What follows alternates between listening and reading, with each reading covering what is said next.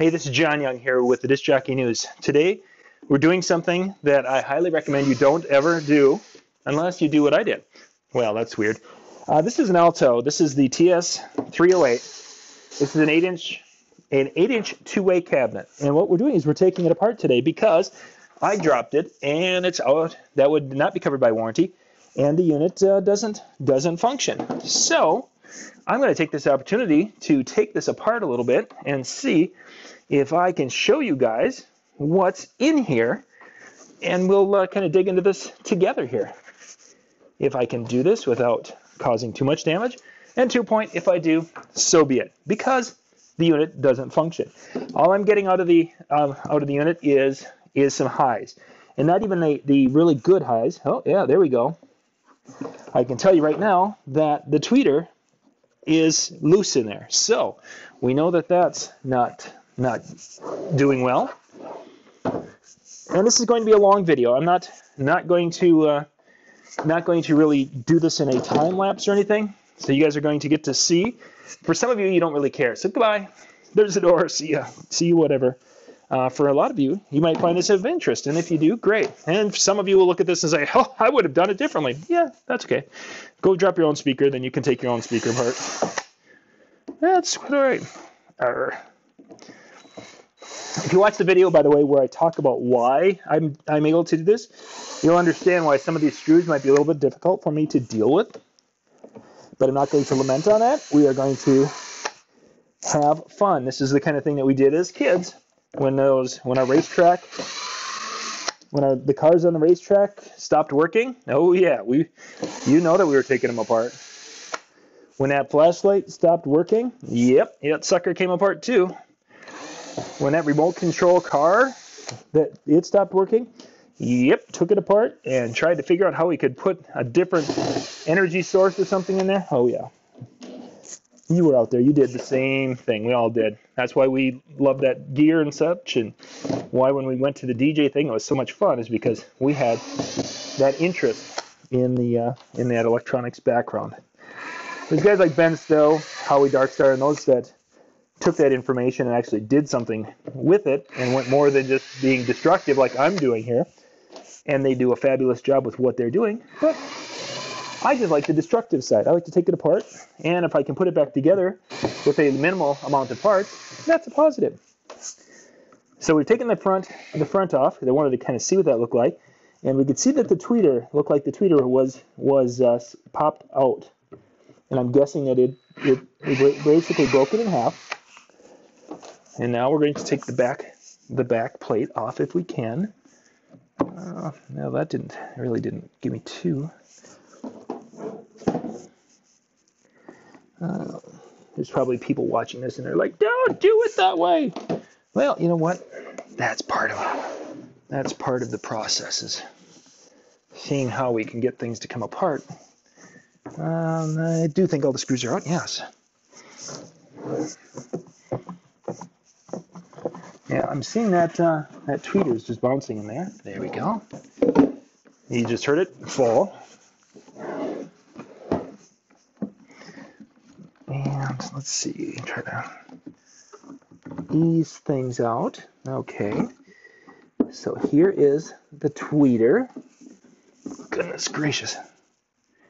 Right there, it is. It looks like it's screwed in.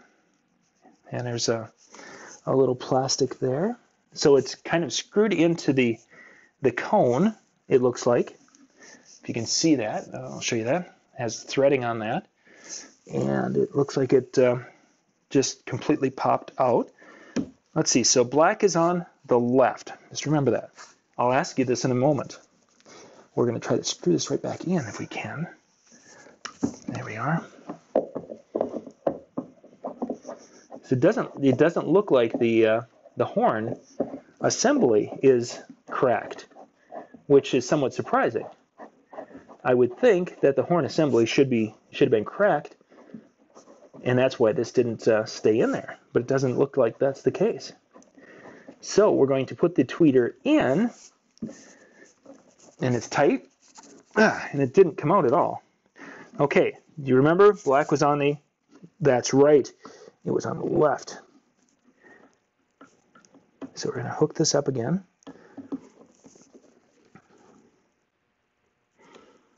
And get that all hooked up in there.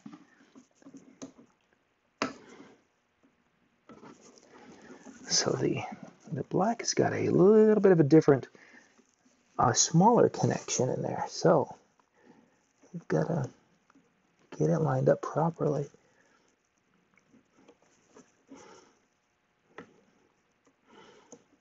There we are. Okay, so those two are in there. And let's see. The sub itself, the magnet's tight, and the connections are tight there.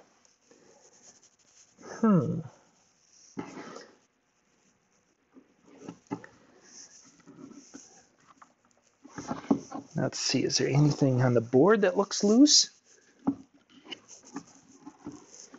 So there must be an LED that goes down below there.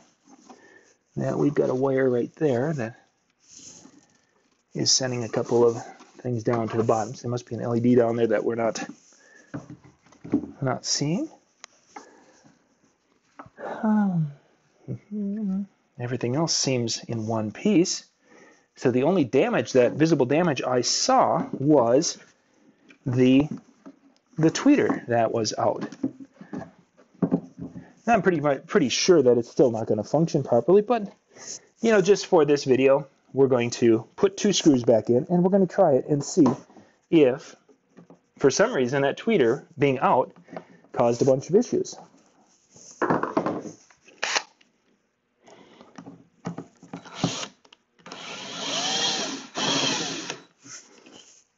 I just want to get 2 screws in just so this isn't going to pop out unexpectedly.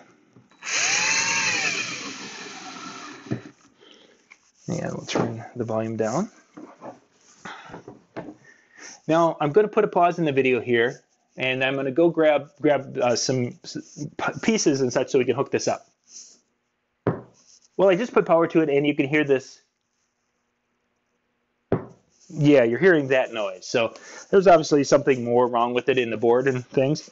It was more than just the tweeter, and of course that gets to the point where it's way beyond anything I could look at or do.